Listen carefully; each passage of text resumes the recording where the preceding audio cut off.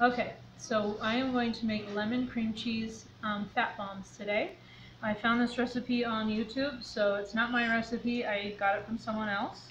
Um, you take 4 ounces of cream cheese. This is not going to make a full um, ice cube tray.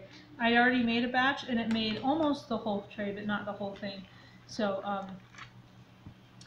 you're going to want to double it if you want to have a full tray. So if you are okay with just having a few, that's great. Just do this 4 ounces. So 4 ounces of cream cheese, a 1/4 cup of coconut oil. This is the coconut oil I use. It's just from Costco. Organic virgin coconut oil, cold pressed, unrefined. So I want a 1/4 cup. Obviously, you see my 1/4 cup is a little bigger than a 1/4 cup. I didn't measure it off. I just scooped it in here.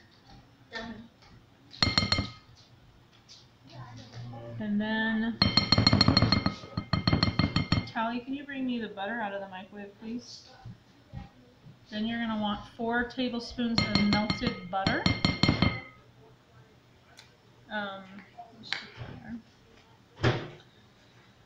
Which Callie is bringing to me. Thank you very much.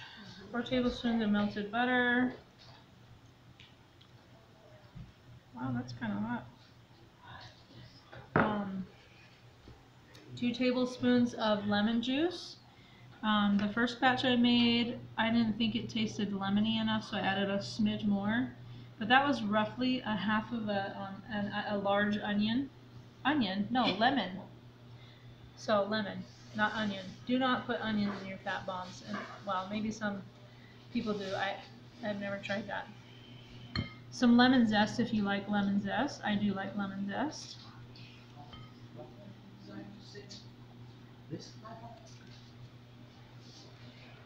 So I tried the batter of the first one, and it's tasty. I think I'm gonna really like these. I don't know whether they're gonna taste like frozen or if they're gonna have a different texture or be kind of weird or something. But so far I really liked it. But the lady said you do 1/2 teaspoon. I didn't do that on the first batch. I just did a few of them, mostly because I'm lazy and I don't want to do that forever because it's kind of a pain to zest. And then she put quite a bit of sweetener in hers. I think it was a teaspoon, I want to say, or 2 teaspoons. But I don't really like the flavor of artificial sweeteners. I think they give a nasty aftertaste. But I did want something, I wanted a little bit of a sweetness, so I went ahead and did 1, 2, 3, 4 squirts. So they're not super sweet. If you like your stuff really sweet, you're going to want to add more. And you can even try the batter before you put into the thing, just the ice cube tray, to see if you need more. But then you just blend it up. She blended hers up with a whisk. She preferred that texture, so there's like a little bit of cream cheese chunks and stuff left in it. I prefer mine to be as smooth as I can get it. So I'm going ahead and using this mixer. I probably should have a little bit bigger of a bowl because it's splattering everywhere. But just go slow at first, and then you can speed it up a little bit. And I probably will try this batter just to make sure that it tastes right before I put it into the ice cube tray. But yeah, you just mix it up for a while till it's all smooth. Oops. That's it. You can show this.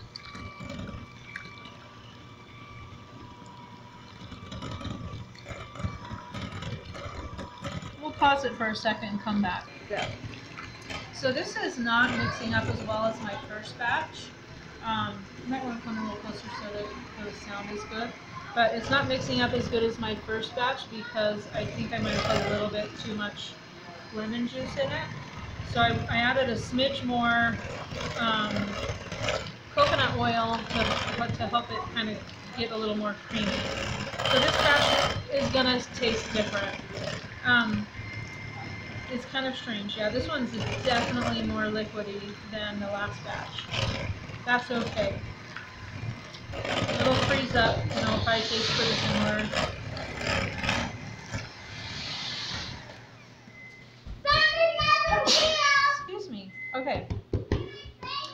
So my previous one, I had to like scoop it into this bag really carefully, but this is like so runny that I may not even do the bag. I might just kind of like pour it in there. I don't know. It's kind of strange. Maybe I'll try mixing it for just one more second. Tastes good. That's good.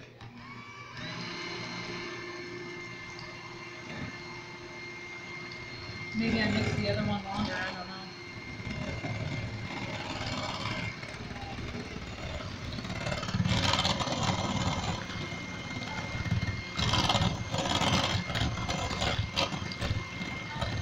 Well, that's probably going to be as mixed as it's going to get. So I'm just going to go ahead and start adding it into the tray. And if I don't have to use this, then we'll just save this bag.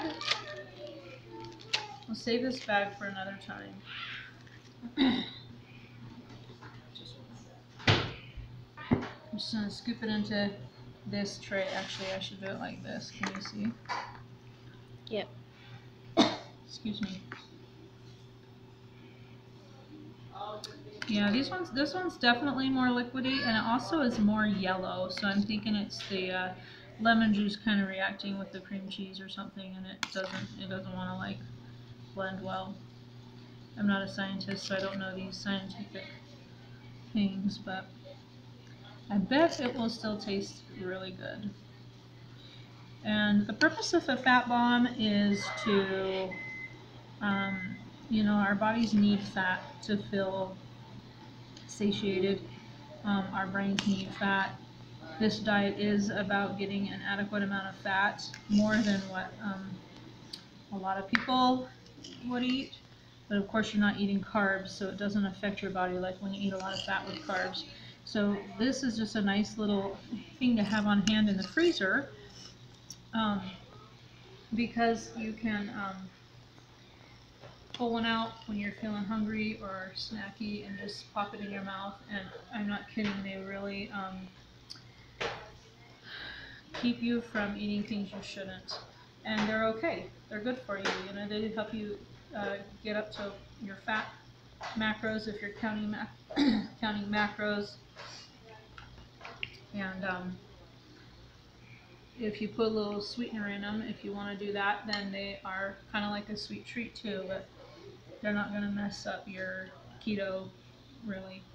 I think I mentioned that some of my fat bombs I did not put any sweetener in. That my peanut butter ones, I did not put any sweetener in them. They're just coconut oil,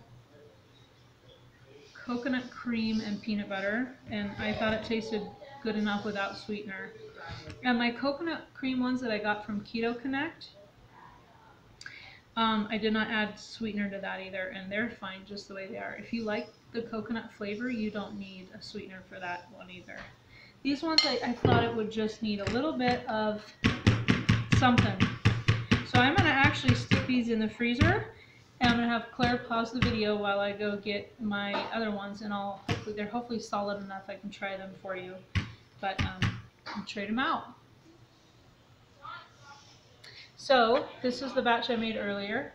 As you can see, they're creamier looking and a little lighter of a yellow, and they are basically frozen. I don't think they're perfectly frozen, but I think they're frozen enough that I could pop one out and try it for you, so I can tell you what I think of it. So yeah, this needs a little bit more time, because usually when I pop these out and they're frozen enough, they just pop right out. So this is partially frozen, but I got to hurry and finish this so I can make my husband his Father's Day dinner. So here we go.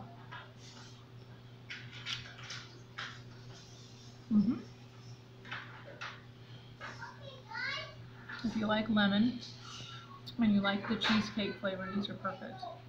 And I think I did the perfect sweetness. There's still a bit of that weird stevia taste that I personally don't like, but it's not annoying. So that's great. Yeah. So I'd recommend you try them. So it's 4 ounces of cream cheese, 1/4 cup coconut oil, 4 tablespoons melted butter, 1 to 2 tablespoons of lemon juice, lemon zest, and sweetener of your choice. And then you mix it all together, put it into an ice cube tray, or if you have those silicone cookie mold thingies or candy molds, those work really well too. Stick it, stick it in the freezer for a while, and you got yourself a special treat. So enjoy.